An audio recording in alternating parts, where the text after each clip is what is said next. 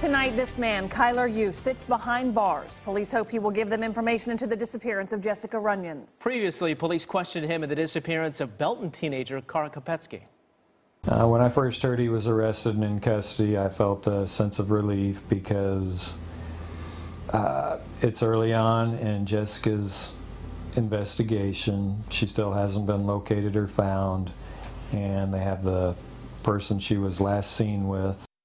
It is a story we've been closely following here at 41 Action News. And 41 Action News reporter Brian Abel is in Benton County, where Yust remains in custody. And Brian, what are we learning about the investigation today?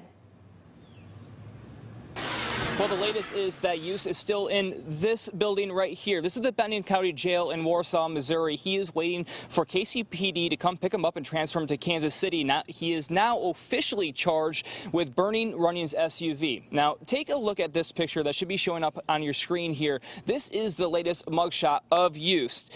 Today, I talked with a Benton County Sheriff's employee who told me it appears he has burns on his face. Yust has not been charged with anything else related to Jessica's disappearance, and it's been 4 days now since she was last seen with Yust leaving a party. Here are the pieces left from where police found Runions' burned Equinox near 95th and Blue River Road early Saturday.